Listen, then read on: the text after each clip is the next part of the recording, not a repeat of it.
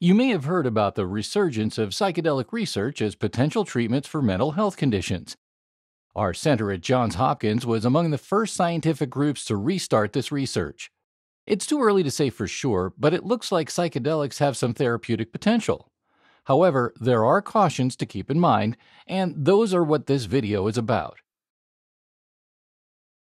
Psychedelics that occur in many plants and fungi have been used by certain indigenous communities for hundreds and perhaps thousands of years.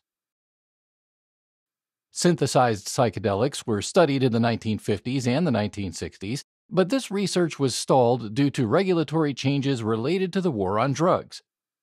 Now, research centers like ours at Johns Hopkins and many others are launching new, more rigorous studies.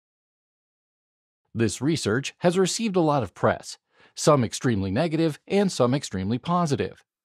We want to make sure to get the message out that this research is still ongoing. There is a lot that we still have to learn about the risks and benefits and quantifying more precisely how often they tend to occur. In clinical research settings, we screen people for certain pre-existing conditions, provide preparatory sessions before drug administration, provide clinical and medical oversight, and multiple follow-up sessions after the drug experience. While you may be hearing about new clinics, retreat centers, or other forms of recreational use, these places may or may not have these safeguards in place, especially in places without licensed clinicians or in places where psychedelics are illegal.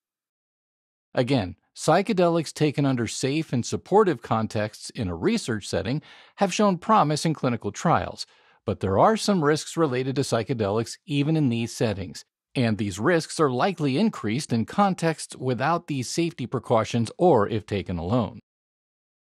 Minor risks or side effects, called adverse events, related to psychedelics include headache, nausea, dizziness, anxiety, and distortions in visual perception. More major adverse events related to psychedelics include confusion, suggestibility to negative influences from others, panic, paranoia, psychosis, dissociation, mania, increased heart rate and blood pressure, and other potentially serious conditions.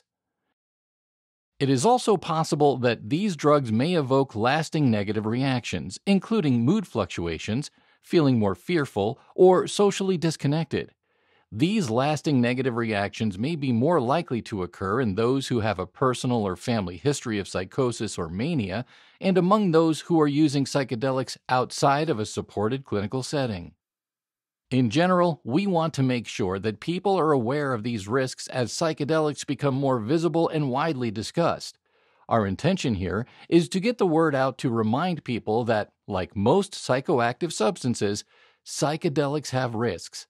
But note that our intention is not to fall into the fear-mongering that has occurred for decades that exaggerated the dangers beyond the data. We also do not intend to encourage recreational use here.